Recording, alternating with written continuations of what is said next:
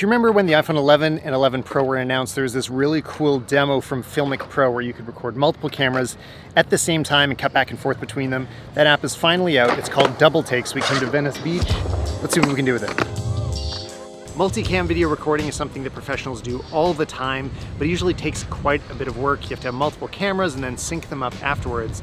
Now, with an iPhone, you can do it super easily. My strategy right now is I'm shooting with the ultra wide and the telephoto lens to get that biggest difference as you zoom in and out.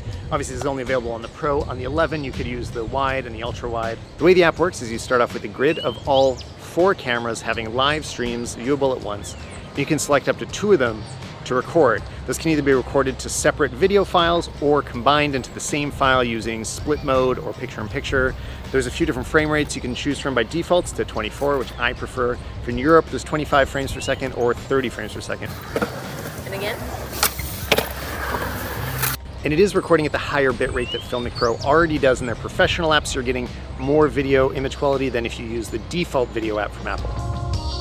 You can also rotate the whole thing into vertical mode like this, and then record split screen up and down, which I kind of love this idea for social media. You can do this thing where you're showing people what you see, and they're seeing you at the same time. It actually makes really good use of vertical video without having to change your composition to make sense specifically for it. This is one of those apps that's made to be easy enough for everybody to use, so I think there'll be a lot of social media use, just people doing family videos, but at the same time, professionals absolutely can do this too. I think one of the most interesting uses for DoubleTake is going to be interviews, where you have 2 sides of a conversation and you want to be able to capture it easily without setting up that other second camera. So obviously, journalists are going to be able to just pull out their phone, see themselves and whoever they're talking to. But for me, what I love this for is the podcast. So I often have great guests, like today, there's Jason Ang over here, and I can just put the iPhone in between us, hit record, and now I've got a video component to go along with the audio without bringing a whole ton of extra camera gear. Jason, what's the easiest way for normal people to get great lighting in their photography? The magic hour. Last 15 minutes of the day.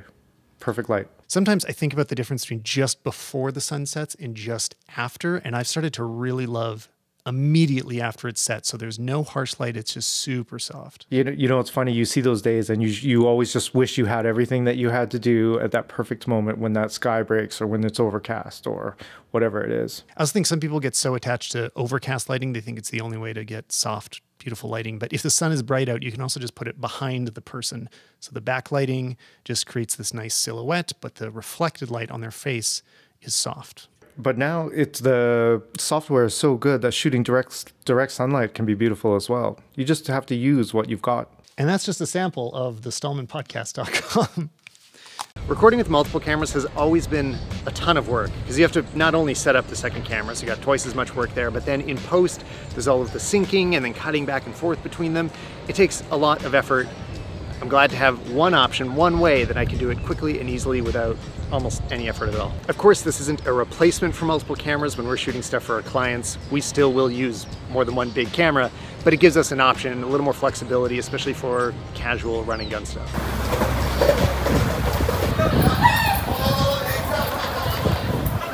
There's a few different ways you could go with this. You could either set it to split screen mode, and that could show both of us the whole time. It means 0 editing later because it's just already there in the file. Or you could record 2 discrete video files and then edit them together afterwards. It's really not that hard. You could just import them both into iMovie. They sync up automatically and just cut back and forth to whichever one you want to see. There's one other interesting use I found for this app while we were on the trip. We were at a movie premiere for the new Harley Quinn, and the cast came out right in front of me.